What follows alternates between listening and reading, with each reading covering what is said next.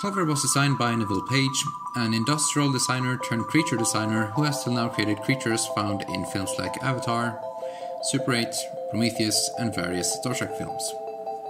He is also currently instructing students at Norman School of Visual Effects in Hollywood. To start, we can give some context as to where Clover came from. In the third Cloverfield film, the Cloverfield paradox, a failed scientific experiment involving an enormous particle accelerator causes dimensions to send material between each other independent of time. This leads to Clover being transferred from one dimension to our Earth in the early 21st century. In various interviews, creature designer Neville Page and director J.J. Abrams revealed Clover to be a spooked infant who is separated from its mother, comparing it to a child being attacked by a swarm of bees. Clover being separated from its mother indicates that the mother stays with the hatchlings for some time. Clover also has no apparent navel or nipple, so it is oviparous, which also makes it very likely that Clover has multiple siblings.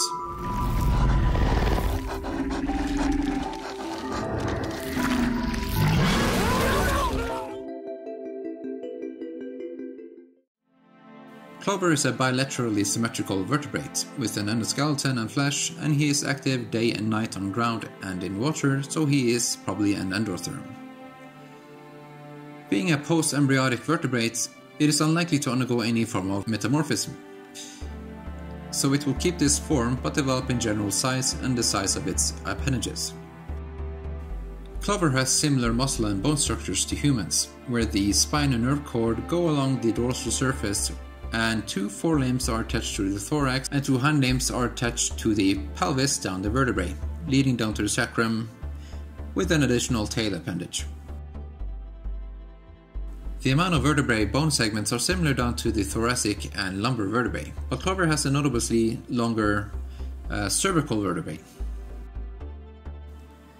A range of ribs connects to a sternum placed ventrally on its chest, and the pectoralis major muscle attaches to the sternum and laterally leads towards and under the deltoid.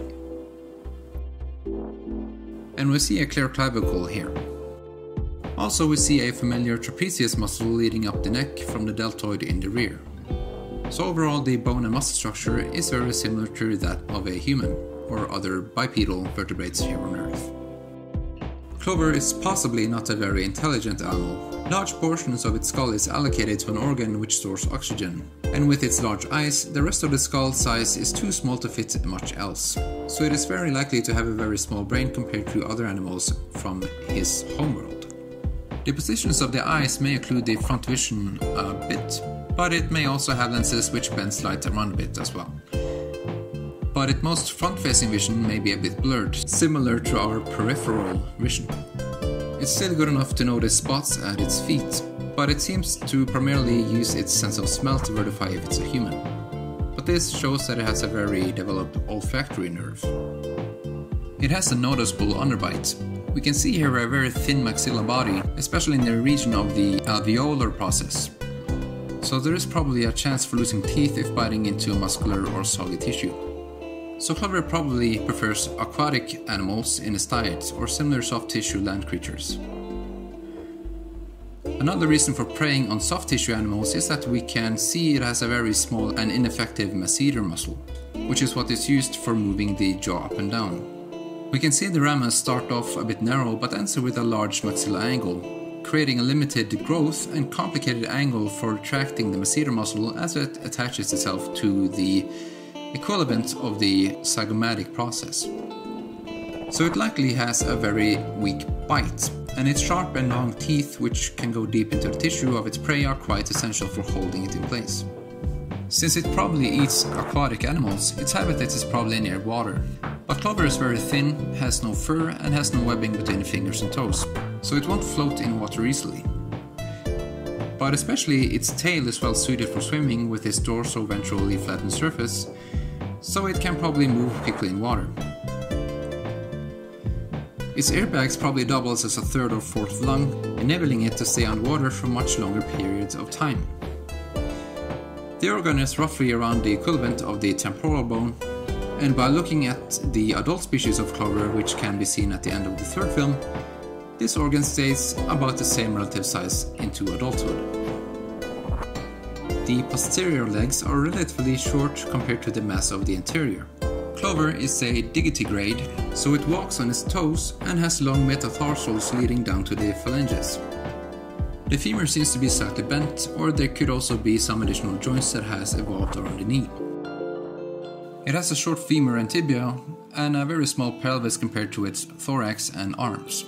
Being an infant, carrying too much weight on bone and muscle structures which are still hardening could cause long-term mobility problems. So it walks as a quadruped, where its arms will be the main locomotory structure and provide upper body support, while its hind legs mostly carry the weight of the tail and the pelvis. Its arms are quite long and good for reaching, but it does not show its use of them as a means of grabbing. It attacks using its mouth instead, as seen when it attacks the helicopter as well as when it attacks organisms on the ground. It does use its arms for throwing objects, however.